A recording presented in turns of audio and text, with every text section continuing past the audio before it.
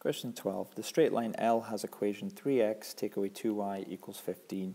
Calculate or find the gradient of L. So, in order to be able to quote the gradient of a straight line, it must first be written in y equals mx plus c form, where m stands for the gradient. So whatever number multiplies by x when y is on its own, that's going to be our gradient. So this equation, 3x take away 2y equals 15, the first thing I'm going to do is add 2y to both sides of it, so we end up with a positive y term. I'm then going to take away 15 from both sides, which will give us this. You can rewrite this the other way around if I want, because why not have the y on the left hand side? And then when I divide everything by 2, that is going to give me the following. I don't want to write this as a single fraction because we have this takeaway sign here. I can write them both over 2 separately, but more importantly because of the fact that we need our mx and our c terms to be separate.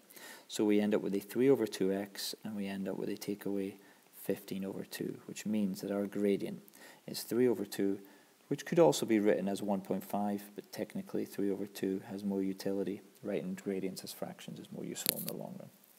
Part B, find the coordinates of the point where L, that is our line here, crosses the y-axis. Well, the y-axis intercept, or the y-intercept, is the value of c when it's written in y equals mx plus c form, which means that this number here will tell us where on the y-axis, or how high on the y-axis, our line intersects with it.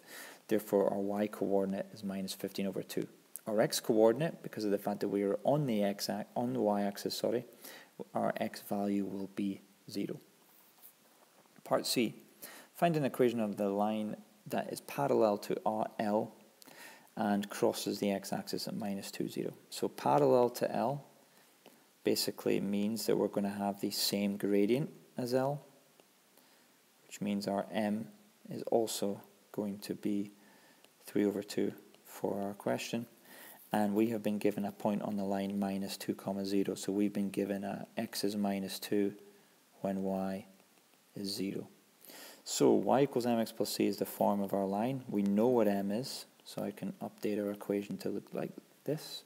And then when we sub in a point that we are given onto our line, we can then figure out what c is. So I sub in 0, I sub in negative 2, and I solve this equation for c, which is going to give us 0 is minus 3 plus c, which gives us 3 as c. And then what I do is I update our original equation to give us y equals 3 over 2x plus 3. Done.